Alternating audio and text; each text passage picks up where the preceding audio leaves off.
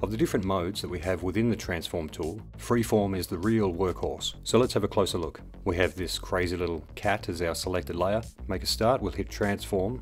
Make sure we have Freeform selected at the bottom.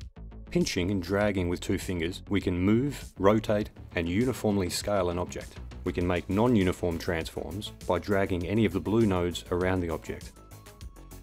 If we hold a node briefly before moving it, we can perform distortion transforms on the corner nodes or a shear transform on an edge node.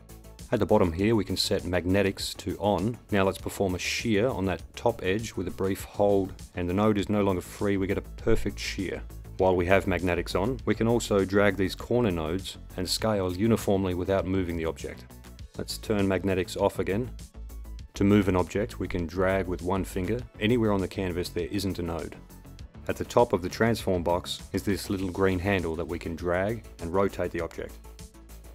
Lastly, let's zoom in a bit so that we can see tapping with 1 finger outside of the transform box will nudge the object in that direction relative to its center. And the amount of nudge is affected by the zoom level. With the closer we're zoomed in, the smaller the nudge will be.